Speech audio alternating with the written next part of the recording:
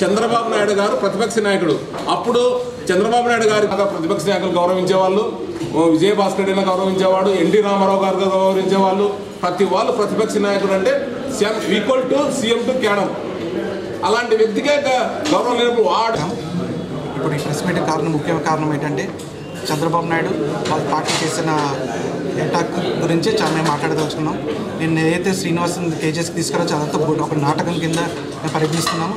మొన్నటి వరకు ఆల్రెడీ బిర్యానీలు తెచ్చి టిఫిన్ తెచ్చి బాగా చూసుకొని నేను రాత్రికి ఒక 3 రోజులు స్కెచ్ చేసి ఆయన స్పీచ్ ఇచ్చి ఏ విధంగా మీరు బయటకు వస్తే ఇలా చెప్పాలి అన్న ఒక పద్ధతి ప్రకారం ట్రైనింగ్ తీసుకొని ఆయన బయటికి తీసుకొచ్చి నిన్నంతా ఒక నాటకంగానే క్రియేట్ చేశారు. ఇదంతా ఇప్పుడు ఏమంటే మళ్ళీ ప్రజల్లోకి ఏం తీసుకెళ్దామని ఇదంతా వైసీపీలో చేయించారని వాళ్ళు చంద్రబాబు ప్రయత్నం, టీడీపీ వాళ్ళ ప్రయత్నం ఎంత కాదు, చాలా అమానుషంగా ఉంది ఇదంతా.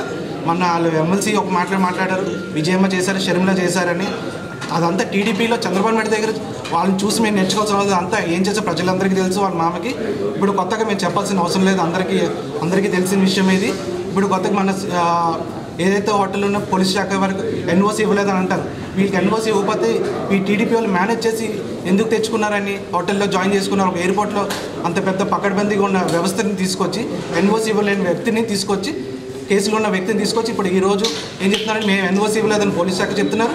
వీళ్ళేమో మా మంచివాడని చెప్తున్నారు. ఇన్ని కేసులు ఉన్నవాడిని తీసుకొచ్చి అటాక్ చేయించిన తర్వాత మేము ఏ విధంగా నమ్ముతాం? ఒక పక్క గవర్నర్ ఏమో పరామర్శిస్తే చంద్రబాబు నాయుడు ఏమంటే గవర్నర్కి ఏ అధికారం ఉందని పరామర్శించారు అన్నట్టు. ఆయన ఆ పార్టీకి తరఫున ఫోన్ చేస్తే మాత్రం మా చప్పట్లు కొట్టి మా గవర్నర్ మాకు మంచిగా మాట్లాడని అంటారు. ప్రతిపక్ష నాయకుడి గురించి మాట్లాడితే మాత్రం అన్ని బాధాకరమైన విషయాలు చెప్తుంటారు. మా డిమాండ్ సిబిఐ ఎంక్వైరీ చేయాలి. ఇప్పుడు ఏదైనా సిట్ ఏదుందో చాలా సిట్లు వేశారు, ఒక సిట్టు కూడా బయటకు రాదు. ఇదే విశాఖపట్నంలో ఇదే మంత్రివర్యుల మీద చాలా సిట్లు నడిచాయి. ఒక దాని గురించి 2 సంవత్సరాలు అయింది, 2 సంవత్సరాలు అయింది పక్కన పెట్టారు.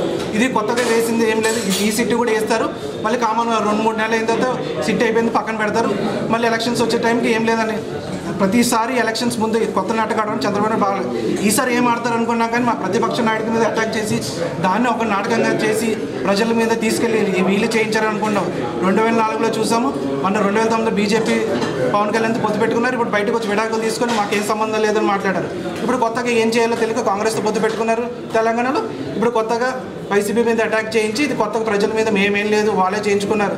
ప్రతి ఎలక్షన్స్ ముందు ఏదో ఒక చేయడం చంద్రబాబు నాయుడు అలవాటు. అదే అలవాటు మీద ఈ ఎలక్షన్స్ కూడా ముందుకు వెళ్తున్నారు. ఇది మేము తీవ్రంగా ఖండిస్తున్నాం. ఏదైతే ఉందో మేము రాజ్నాథ్ సింగ్ గారిని కూడా మళ్ళీ వెళ్ళి కోరుతున్నాం. మాకు వీళ్ళ మీద టీడీపీ వాళ్ళ మీద నమ్మకం లేదు. ఇదంతా వాళ్ళు చెప్పు చేతుల్లో పెట్టి నడిపిస్తున్నారు. మాకు ముఖ్యమైన డిమాండ్ ఒకటే, సిబిఐ ఎంక్వైరీ చేయాలి. ఏ విధంగా ఆయన వేసుకునే పిటిషన్ తీసుకున్నట్టు మేము తీసుకోము. డైరెక్ట్గా ఒకటే ఎంక్వైరీ కావాలి, అది తొందరగా ముగించాలి, ఎన్నికలకు ముందే ముగించాలి. ఎవరైతే వెనకాల ఉందో వాళ్ళందరినీ అరెస్ట్ చేసి ప్రజల ముందు నిలబెట్టాలని మేము కోరుకుంటున్నాం.